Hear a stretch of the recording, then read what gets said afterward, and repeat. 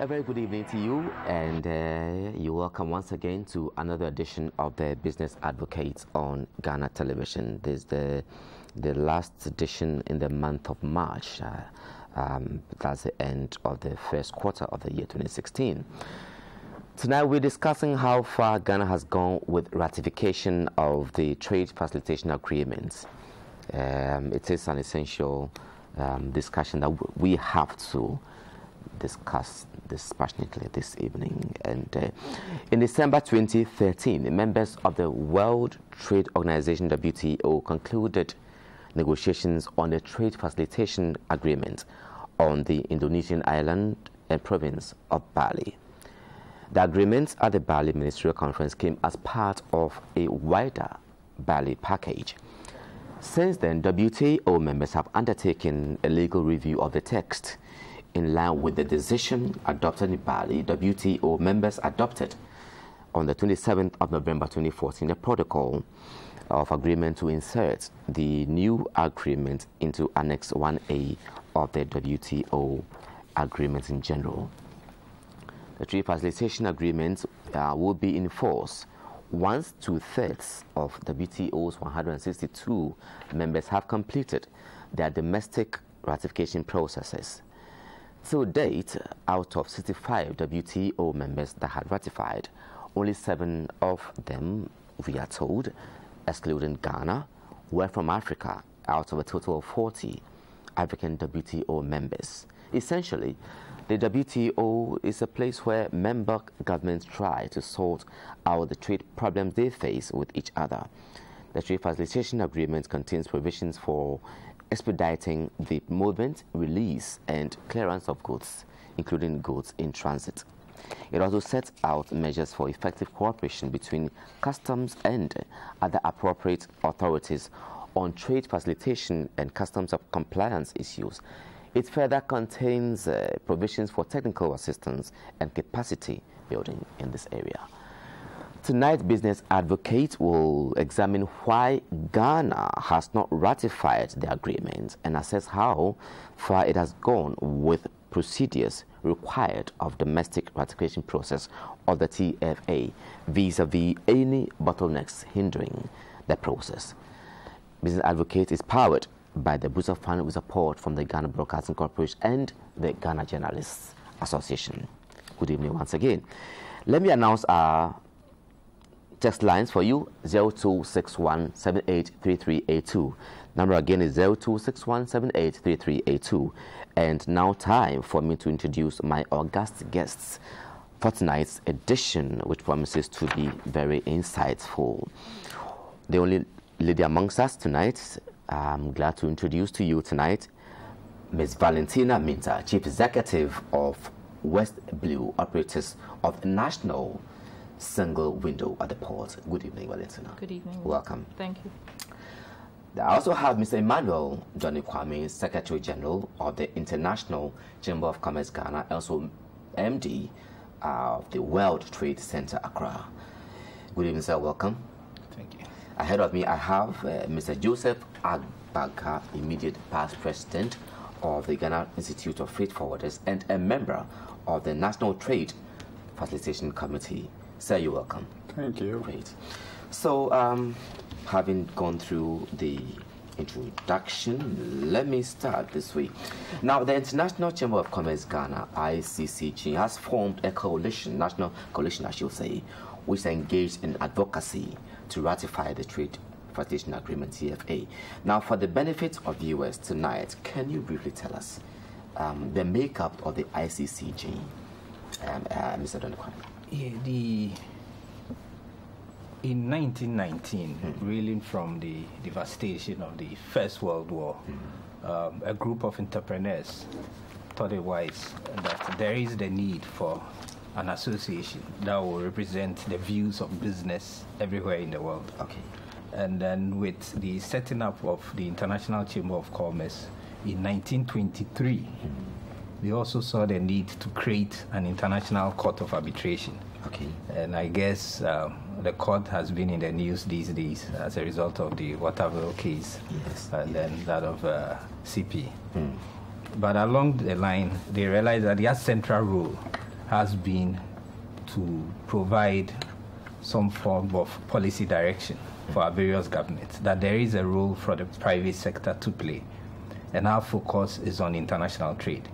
So ICC works through a network of national committees in every country. So in Ghana, ICC operates through ICC Ghana, which is a group of experts who have the expertise in international trade and those who have the expertise in trade finance. And then we also provide our lawyers who sit on our court of arbitration and also provide training for arbitrators. I see. The TFC is something that they've been working on since its creation. And in 2003, the ICC thought it wise that to facilitate trade in developing countries, it's very much more important to establish a network of businesses or business associations that can push their individual governments to see to it that an agreement is isolated from the various WTO agreements that will only solely look at trade facilitation, which more or less has to do with the simplification and the harmonization of procedures that will enable businessmen to move goods from one country to the other. Yeah. Okay. Now, can you tell us the composition of the coalition? Who and who are members of the coalition? ICC Ghana more or less engaged all the business associations in Ghana. And that includes AGI, the Association of Ghana Industries. We have the Ghana Employers Association. We have the Federation of Association of Ghanaian Exporters. We have the Ghanaian Union Traders Association, that's GUTA. We also have the Ghana Shippers Authority, and then Ship Owners Association of Ghana. So many of them, including World Trade Center Accra. As well as the Private Enterprise Federation. Yeah, most of them are members of PEF. So, of course. I see. So briefly, any of you could come in here also. In a nutshell, what does the TFA entail, the Trade Facilitation Agreement? What is it? And we want to be move away from technical definitions and explanations as much as possible, so that our stakeholders down there would understand exactly what it is, so they can move along with us. So what does it entail, the TFA? The issues that are culminated in the drafting of the agreement has to do with issues that confront us on a daily basis. And it's been observed at most ICC meetings that these are prevalent in developing countries, especially ours. And these has to do with the uncertainties that we all encounter when we're moving goods across borders, the delays. And then these also affect our predictability, and they tend to add on to transaction cost at our ports, or transaction cost even moving goods across borders. And unfortunately, we are the people who live in countries where the cost of living it's high, and then we also don't have the means, to pay for most of the things we bring in. So there is the need to have an agreement that will help improve standards, that will also help build the capacities of our institutions and our structures that will facilitate trade. So basically, Trade Facilitation Agreement is simply the simplification and harmonization of just the procedures and documentation at the ports, at which it's happening in most countries now, basically through automation, and then also coming out with rules and aligning the various agencies at the port, so that at least things are more simple and then more transparent. Because any investor that's coming into a country will be looking at the cost that they intend to pay for, as far as the cost that happens within the various supply chains. So a TFA, it's for everybody, not just importers or exporters. It's for every single business entity in the country. Because eventually the cost will trickle down to everybody. Now, Valentin, I want to add a bit on that, especially, why Ghana must ratify the agreement. Okay. Thank you, Nii. So as Mr. Doni Kwame said, trade facilitation is all about faster, simpler ways of accessing international trade. But if you look at it in its entirety, you have a lot of processes happening before the border, at the border, and after the border. So we have to ensure that we look at all those processes. We also have to look beyond processes and look at our infrastructure. What are our road networks like? What are our corridors like? So that we can have a holistic national approach of having a competitive international trade environment. Now, if you look at the Trade Facilitation Agreement, which came into force December 2013, as you mentioned earlier, once you have 2/3 of the members of the WTO ratifying, it comes into full force. That means there are going to be implications. There are going to be sanctions for those countries who do not comply to that particular agreement. At the moment, you mentioned that there were about 60, at the last count of yesterday, there were about 80-something countries. That so 81. It keeps increasing. That's encouraging then. It is, and we still have not. Yeah, but we're getting there. All right, so I'm listening to you. Yeah, so with 80, and we need 108. 2/3 of that number is 108. We're at 81. It jumped from 71 to 81 in less than a week. Wow. So there is movement. Now there's another component beyond so once you have 2/3 ratifying, everybody automatically becomes accountable for that agreement. But beyond that, there are 3 categories that the TFA lays out. There's category A, and for all those processes or for those activities, once the ratification is complete, you should have implemented those elements within category A. So every country must, the developing countries and least developing countries must present their category A activities or items which are expected to be implemented by ratification. Then there's category B, which allows a transitional period for which those will be implemented. Then there's category C, which is a period after the transitional period for implementation. So whereas trade facilitation should be at the heart and at the core of every country, it is imperative if you want to be competitive and if you want to improve your economic growth. So that goes without saying. But now we have a global agreement that sets the standards, sets the timelines with sanctions if countries do not adhere to that. So we have two calls to action for our own national position on the global stage and for our agreement responsibilities.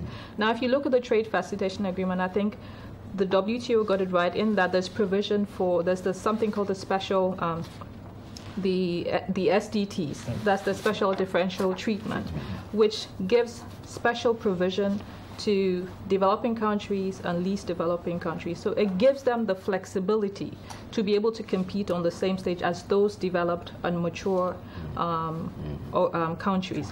Therefore, it is good for us to be able to take advantage of that. And if we don't do anything and we stay still, all countries will go past us in terms of competitiveness and attractiveness of their ports. Currently, if we look at our peers in the sub-region, Cote d'Ivoire, Nigeria, Senegal, have already ratified. And there are 70 plus Senegal, Cote d'Ivoire, and Nigeria, amongst others. I'm just looking at our immediate neighbors. That's right. Yeah. So that is ratification. And ratification is where you need 2/3 of members to do that. But if you look at category A provision, over 70 least developed countries and developing countries have submitted their category A activities. So Ghana is in the process of doing that, and we hope to be a part of the 108, but at the very least a part of the 70 plus who as a nation, we must submit our category A activities. We have no choice. For category A, there's no choice. Ratification, once 2/3 do it, then everybody automatically have to move along with it. Okay. Mr. Agbaga, can you break down to our viewers and all stakeholders what's in category A? where I believe Ghana, Yeah, you know, currently, at the end of our 2014 assessment needs, Ghana came up under Category A measures as 6 areas. That is under the Article 6.3, which talks about penalty principle disciplines, and Article 9 talks about movement of goods under customs control. Article 10.7 talks about common border procedures and requirements and uniform documentation relating to clearance. Then Article 10.8 also talk about rejected goods. Article 10.9 talks about temporarily admission of goods inward and outward processing. And then Article 13.2 talks about National Committee on Trade Facilitation. And these are the areas that we feel that there are things that we are already doing, and therefore we are compliant. As a country. As a country. That's right. So what it means is that if today the 108 countries ratification takes effect, these are areas that we are already compliant, so we don't have any reason not to be able to continue doing that. So this is our Category A, that is in the draft form, which by my investigation as at yesterday has been put into a cabinet memo, which is before the trade minister for him to push for Parliament as at yesterday morning. In fact, once you mentioned the trade minister, let me let viewers know that we're expecting a rep from the trade ministry, but whoever was assigned has to attend to an equally urgent program, and so he couldn't make it. But the program is still going on. But did you say only yesterday, Mr. Agbaga? Yeah, yesterday morning. The person who is supposed to be with us that I spoke with is the same person who's supposed to be here with us. Is the same person who have another equally important engagement at the Kwame Nkrumah University of Ghana in Kumasi. So he could not be with us. But why has it taken us this long, Kwame? Before we go on, I want to state some of the salient points or the summary of the TFA. One is about transparency. Two, about public comments before anything, any public comment, meaning that member states to have an opportunity for traders and the interested parties to comment on any of the rules as far as international trade is concerned. When any law or any rule is coming out, there must be that opportunity for them to comment, to give their view. To make inputs, if you like. To make inputs to what will come. And then there is also about advanced classification and country of origin ruling, which means that before even importation are made into Ghana, the importer should be able to do what? To go to customs and tell customs that these are the goods that I wanted to bring into Ghana. These are the documents. I want you to give me the valuation and everything before even the goods are even consigned to. So that is also one part of it. And then transparency in inspection, detention, and audit is also part of the Trade Facilitation Agreement. And also, it talks also about authorized operators, which means that members are committed to providing additional trade facilitation measures such as low documentary and data requirements for low rates of inspection and rapid release time. These authorized operators, meaning that they are compliant with their records in-house. They are the people that the state should give them the opportunity that by the time that their goods reach our ports, they should even be allowed to carry it to their premises, and other things could be other control could be effected even in their premises. Okay. That is the scope of the authorized operators. And then it talks also about disciplines on fees and charges. Fees that are connected with importation and exportation. More often we exert fees, but we don't question the basis of the fees. Does it commensurate with the work that is being done? Absolutely. Or otherwise? Critical question. These are part of the salient point, and also discipline on penalty actions. Let's say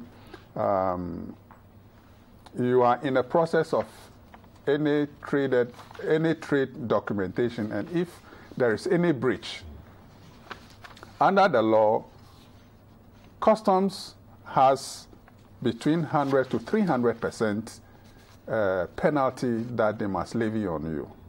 But it is only said, but what goes into it and the rationale behind the TFA is now bringing it to bear that we must allow those who are going to pay this money understand why they are paying this money. That's right.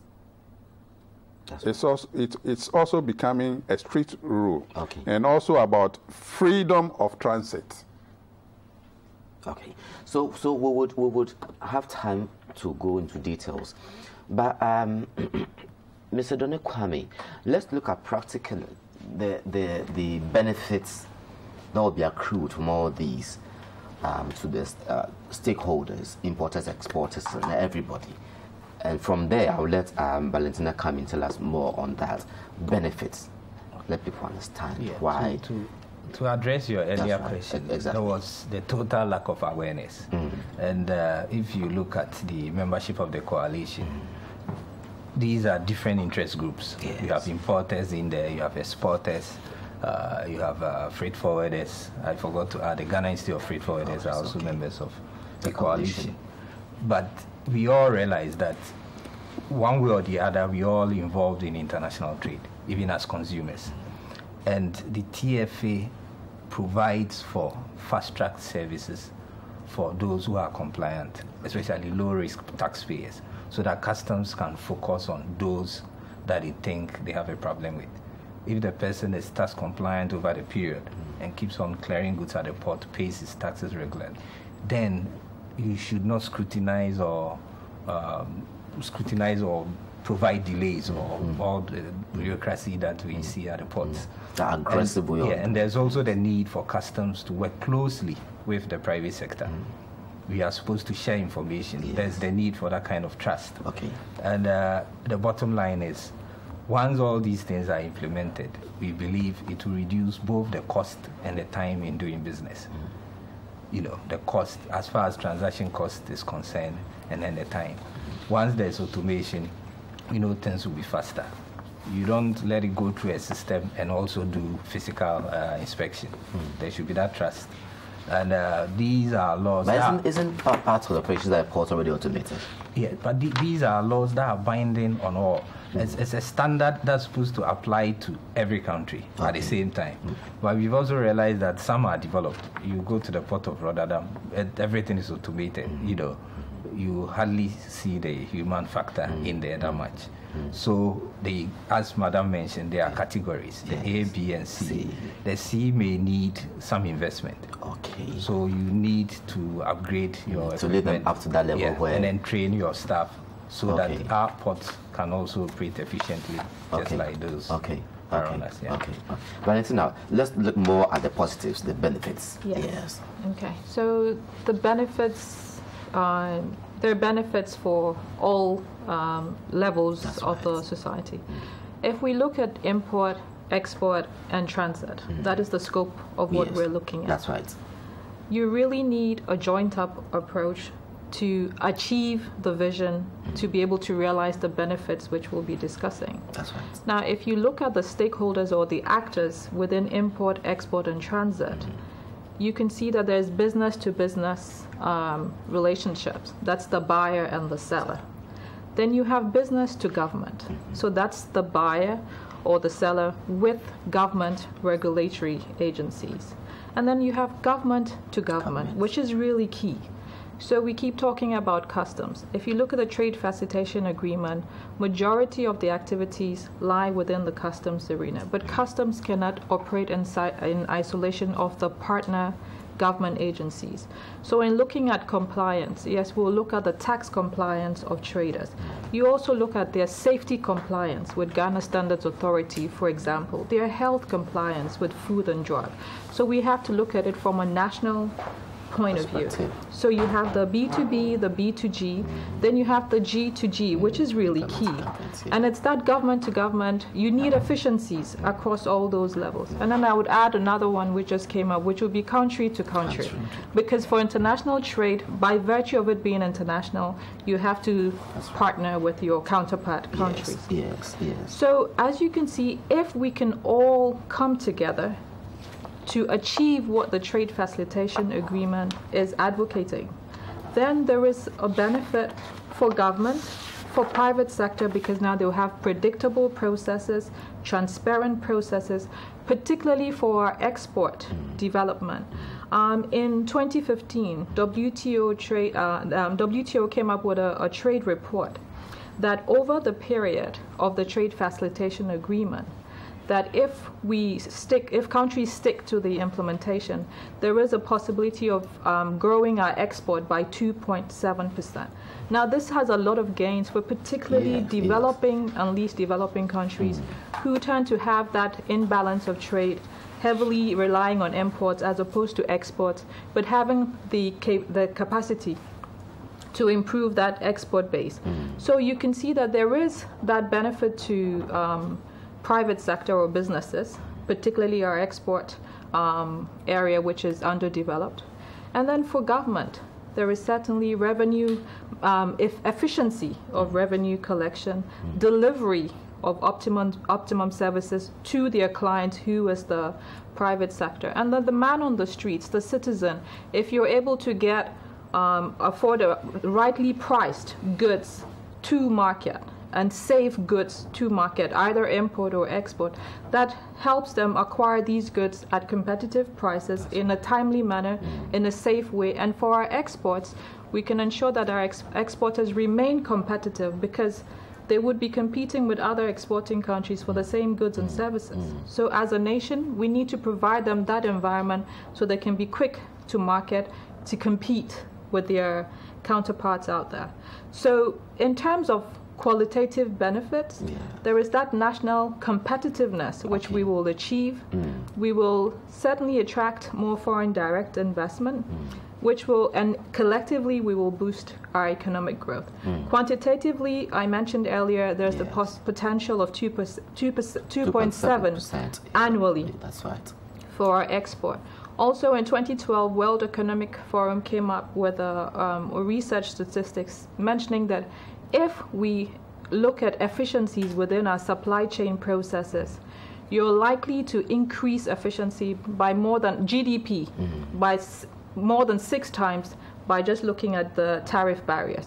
Therefore, there's a lot to be gained by looking at our processes, simplifying those and improving it. So benefits, huge benefits. If we don't do anything, we'll be left behind and all countries will move forward. But it is now an imperative, not a choice. And the good news is there's a lot of work going on the ground. There's a governance structure for the project that are working on that brings together technical committee members from private and government, including the Chamber of Commerce. There are working groups that are working on that. There are quite a number of initiatives on the country going on. But we need to have that joint-up approach so that we can realize the vision in a timely manner. And then present our categories and our ratifications whilst the work goes on in the field. So we need to have that. And in terms of, by virtue of it being a national project, you need to have political will and you need to have leadership so that we can all drive that. The foot soldiers can do their work and the leaders can do that. And I can say that we do have that in the projects that we're working in. And in the National Single Window Project, for example, the governance structure is made up of a steering committee of 4 ministries, chaired by the Chief of Staff. And then you have a technical committee made up of 20 participants from both private sector and the government sector. And then you have the working group members. So we are at a position where we're having our ducks lined up nicely. We now just have to make sure that we leverage on all the activities that are going on in different pockets, have a national approach, tap into the Trade Facilitation Agreement requirements in terms of Category A as a priority, ratification, and then Category B and C. And I think we will be able to move this nation forward. Do we have any sense of urgency in this, Mr. Donald Kwame? We have no choice. And as far as this advocacy action is concerned, our target is to see to it that at least we present a list, a schedule of commitments for Category A latest by July. July. That's the target. Yeah. And how close are we to the target? Oh, well, listening to my colleague from the Ghana Institute of Trade Forwarders, it's good to hear that at least there's a document that's being sent to Cabinet. Now, what really pushed you to embark on this advocacy action? As I mentioned earlier, since 2003. Okay, so that was the background. That was the background. Right? Okay. ICCs around the world took it upon itself. Okay. Now, have you engaged Parliament in all these? Because they are the lawmakers. Obviously, they will have to be engaged. There was the general lack of awareness. So, as a result of the action, we had a stakeholders workshop meeting at the World Trade Center, and we invited the Parliamentary Select Committee on Trade and Tourism, and the leadership were present. So everybody had the opportunity to go through the agreement, and then at least to be informed of the necessity or the urgency for us to push and then get our list ready. Have you encountered some challenges so far? Obviously, yes, but for now, what I would say is that there was the general lack of awareness.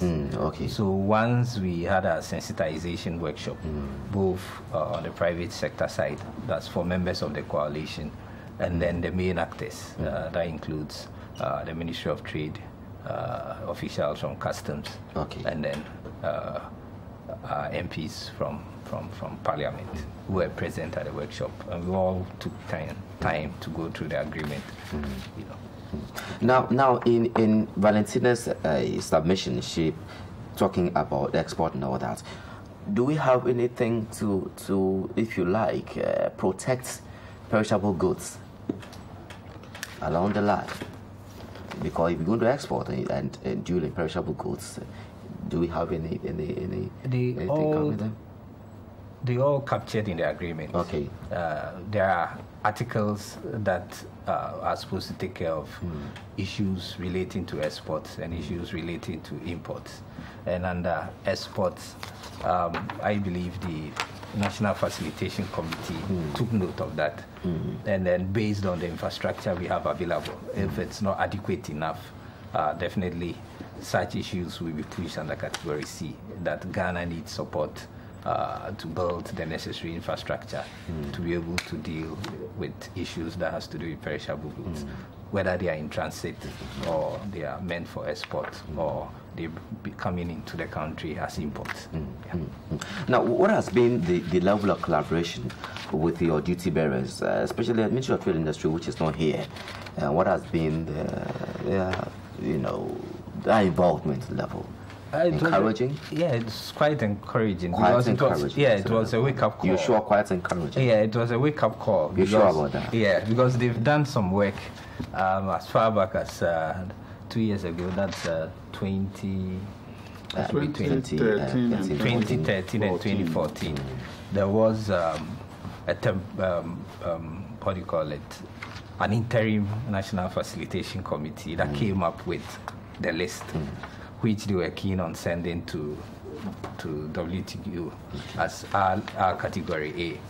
But along the line, they realized that most of the things have been implemented, because previously we had this destination inspection companies. Now we have single window. In the old list, we had it as a category A, but they had to take it out. So it was a wake-up call, and at a workshop with members of parliament present asking questions, officials from the ministry and then officials from customs. They all went through it and then aligned some of the positions, and we had to move some articles from category A to category B for the National Facilitation Committee to have a proper look at. Mr. But in the structure, has the Ministry of Finance got any role to play? The Trade Facilitation Agreement itself is a customs issues. However, all over the world is the Trade Ministry who sits in the chair and direct affairs. So it's about Ministry of Trade, but the provisions contained in the custom matters, which customs... But GRA comes in? Yes. And GRA is under Ministry of Finance, yes, right? So yes. So that is how the Ministry of Finance comes in. Can you tell us a bit more, Valentina, what does the National Single Window project do? What role does it play critically, practically, for us to understand? It's a crucial part of the whole project. What role do you play briefly? So in terms of the National Single Window, the main objective is to reduce the time and cost of doing business across import, export, and transit processes. The way to achieve that is by looking at all dimensions of the trade supply chain. So by looking at the people, who are the users of the system, who are the operators of the system, what are the requirements to be able to facilitate trade, what are the capacity building needs, what are the training needs. So that we have to look at. And at the moment we're conducting the needs and gap analysis, which is going to identify all the gaps and make recommendations on how we eliminate those gaps. So that's the first element. The next is about processes. You can only facilitate trade by understanding current processes, the reason why they exist, who has the mandate to conduct those processes, and to find out if there are any duplications, if there are any redundancies, to ensure that we can harmonize and simplify those. Once we're able to do that, we can then look at automation. You cannot throw IT at your problems if you don't know what your problem is, because if not, you just make the same mistake faster and in a costlier manner. So you need to understand the processes. So we're looking at all processes across import, export, and transit. You mentioned perishable goods, and that's really key, particularly export. So we need to look at those processes to ensure that we can create that conducive environment for our declarants, the trading public. Then we also now have to look at the ICT infrastructure, which is the platform where the processes will sit and where the users and operators will interoperate. So once we look at that, we need to be true to ourselves. What is the infrastructure we have in our country? What are the internet facilities? What are the energy? What's the energy situation? What measures do we have to put in place to ensure that we actually achieve automation of the real automation, not just a tokenism? So we're looking at that to identify those gaps so that we can put in measures that are fit for purpose for Ghana, not something that would work further afield because they have certain things in place. So that is the third. And then looking at the policy. What is the legal framework that would underpin all of those? we're just concluding that needs and gap analysis phase, which will now document the blueprint for implementation. Now, it's really key that, as I mentioned, you can only be as strong as your weakest link. So it's extremely important that all actors and stakeholders buy into this blueprint to say this is what is indeed going to move our country from where it is to where we want it to be able to sustain it for generations to come. So that is what the National Single Window is about. It has a governance structure, as I mentioned earlier, the steering committee, technical committee, and the working group to make sure that whatever we're put in place outlives you and I, and generations to come can build on that. So that's what the National Single Window is about, looking at putting in processes and systems that would ensure that we reduce the time and cost of doing international trade business with our, in Ghana with our trading partners. Mr. Kwame, we got a few minutes more to go, but let me ask you this critically. What do you make of the support from your partners, especially the Busak Fund? Busak Fund came in at the right time, and once we sold the idea to them, they realized the need and the urgency, because you have a situation whereby if it gets ratified without Ghana sending in any list of notification, or Ghana actually ratify, once the 2/3 do ratify, it's binding on us. And then we are compliant, we have to comply. And so what are the implications if we do not ratify, but then it becomes binding on us when the 2/3 go through? The danger is where you have a situation where an international business operator picks up the agreement, and he believes as a trading partner of Ghana, once we are all supposed to comply to these agreements. And one component in there is that you are supposed to more or less publish all your costs as far as international trade is concerned, all your rules, So once he has knowledge of that, and he transacts business and you fall foul, then you end up seeing the state, which is the main actor in that department. So then you end up with judgment, and it's likely you may be sued at the ICC International Court of Arbitration. So there's the need for us to, they saw it as a very urgent project, and then they thought it wise that it goes beyond just one association. We should get every single private sector organization on board, to fast track this process. And so what we did was to meet with the various business associations in Ghana. They all have their interest. Others thought it's something that's foreign. It's going to affect manufacturing. Importers, exporters thought it favors exporters. Because of lack of knowledge. Exporters thought. But we all sat down and we realized that we all involved in international trade. And businessmen around the world are the same. We all want a good return on our investment. So we speak with one voice. And ICC, as the voice of business, thought it wise that this is not something for developed countries. It's something actually meant for least developed countries.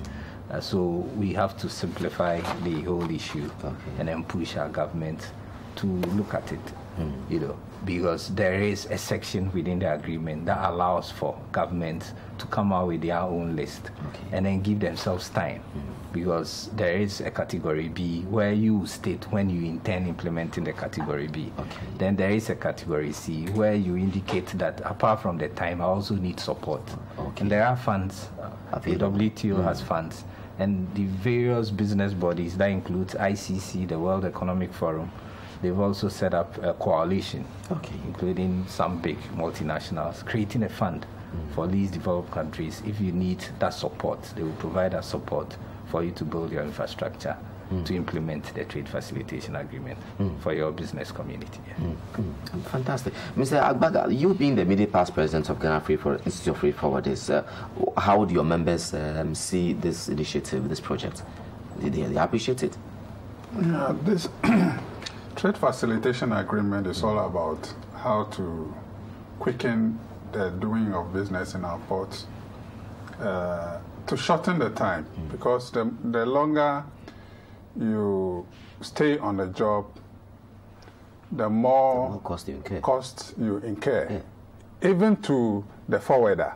Even to the forwarder. Because if it takes me 3 days to complete a particular transaction, and let's say by the time that we start implementing the Trade Facilitation Agreement, and it takes me 4 hours. See the difference? The difference is clear. So it is something that we are enthusiastic about. It is something that not only the Trade Facilitation Agreement that is bringing this out. When you go back to the revised Kyoto Convention, RKC, all these things are in there. In those days, they only encourage us to do these things. They are old things that we have been encouraged to practice. But it is only that it has moved from that encouragement to a different format that it is now becoming a law that must bind on us so that we can work efficiently and save money for the betterment of every citizen in every country. Mr. Donny Kwame made a positive note not long ago that he's hopeful that by July this thing should have been where it has to be. You shared that? Yes, yes, of course.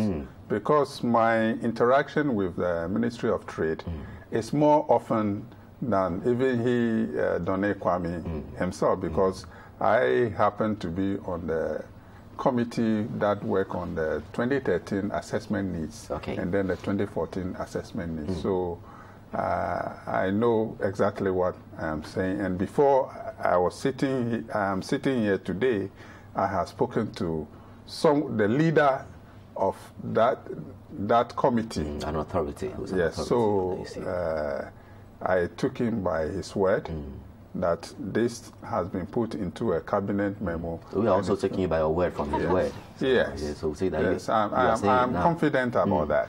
Okay. Okay. So in July, what actually will be the position? What actually will be done in July for us to know that indeed we've crossed over, if you like? Learning from what our neighbors have done, in the case of Nigeria and Cote d'Ivoire, what they did was to come out with their schedule of commitments under Category A. Okay. And that's just a list of things you're currently doing that you are compliant, which is very simple, and I believe that can be done.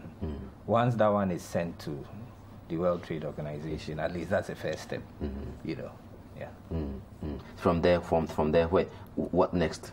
Then we take our time to do a needs assessment to come out with our Category B, those that we can do in the coming years, and then the Category C, those that we need support. I see. My time is run so fast now, but let me take final words from all of you. First of all, Valentina, we are looking at July, positively July. You share that also? Yes, certainly. We can do it. And we need to ensure that we align policy with execution. So it's one thing sending in your list and saying this is what we're going to do. We need to ensure that at the execution level, all our foot soldiers are ready to ensure that we maintain our compliance and then we move into Category B and C. So very positive that we can do it together. So then, quickly, between now and July, what should we be doing to ensure that in July we send our list to the WTO between now and then?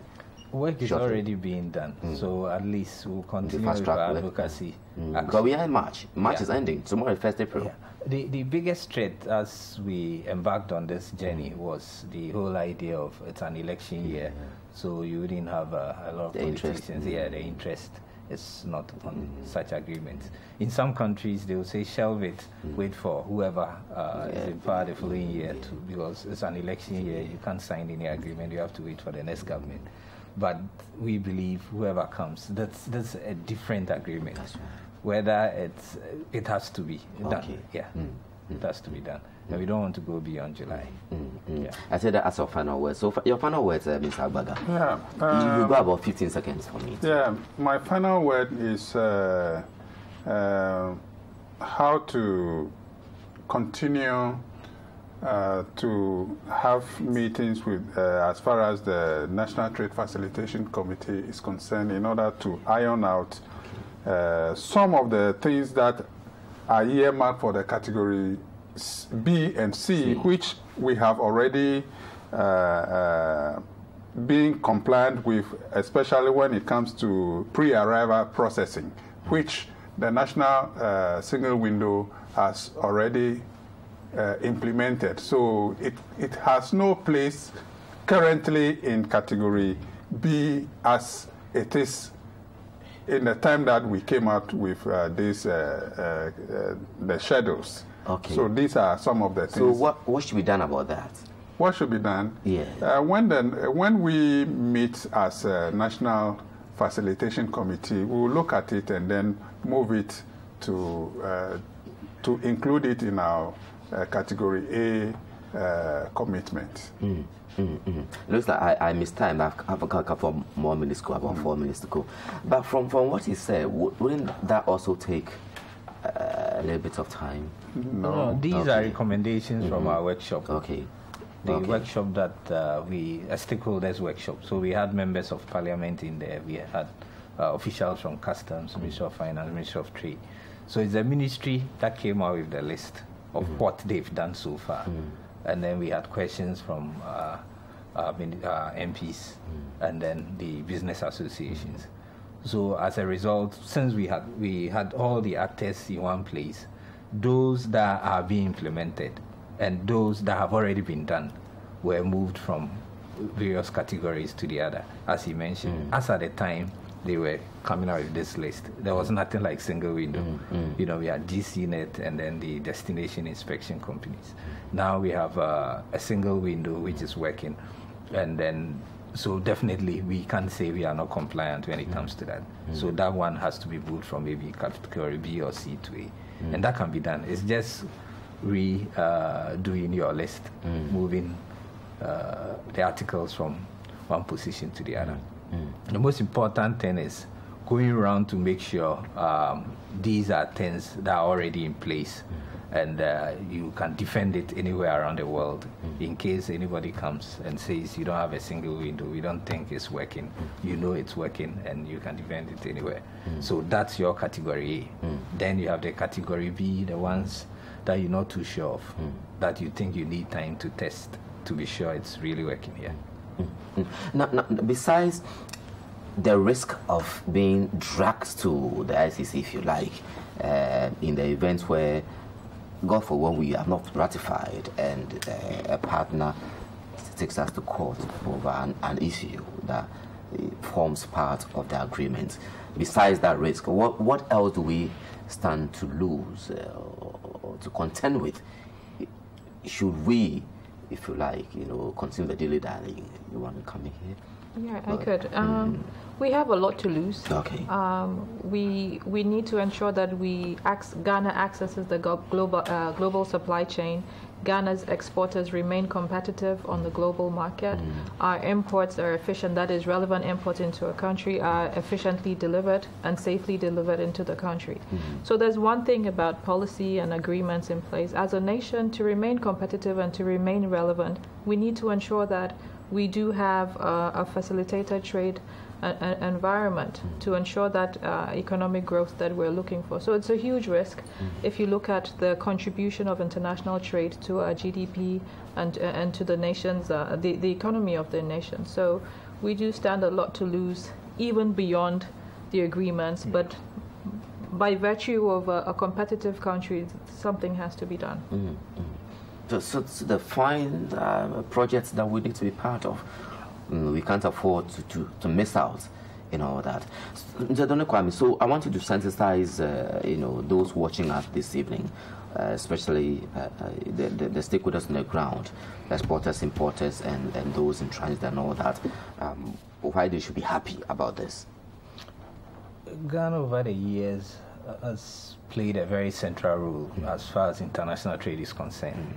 And as the gateway to West Africa, it doesn't look too good when you hear of countries like Togo, Cote d'Ivoire, Nigeria, everybody being on board, you know, and we've invested a lot in our ports, you know, and as a result, I don't see why we lagging behind. We're supposed to lead. And the good news is people have been complaining about the high cost of doing business. The transaction cost at the port itself, it's a huge challenge. So this has come at the right time, and it's a project that we think it stands to benefit not just those involved in international trade, because we import a lot too, and the end result is consumers, and we all buy. We all consumers one way or the other. So if it will lead to low prices of our goods, it will lead to access to most of the things that we desire, then why not? It's not limited to just business people, but traders and then consumers alike. All right. I must say a big thanks to all of you this evening. The lady Olili amongst us, Ms. Valentina Minta, Chief Executive of the West Blue Operators of the National Single Window. Thanks very much for your time this evening. May thanks to you also, Mr. Emmanuel Doni Kwame, Secretary General, International Chamber of Commerce, Ghana, and also MD, World Trade Center, Accra. And then appreciation to you also, Mr. Joseph Agbaka, immediate past President, Ghana Institute of Freight Forwarders, and a member of the National Trade Facilitation Committee. Thanks very much for your time this evening. And all those who I saw calls coming in. I told you calls, I will not take them, but messages. Thanks very much for being part of the show. Next week we'll come around again with another topic. Till then, let's keep talking trade facilitation. Bye for now.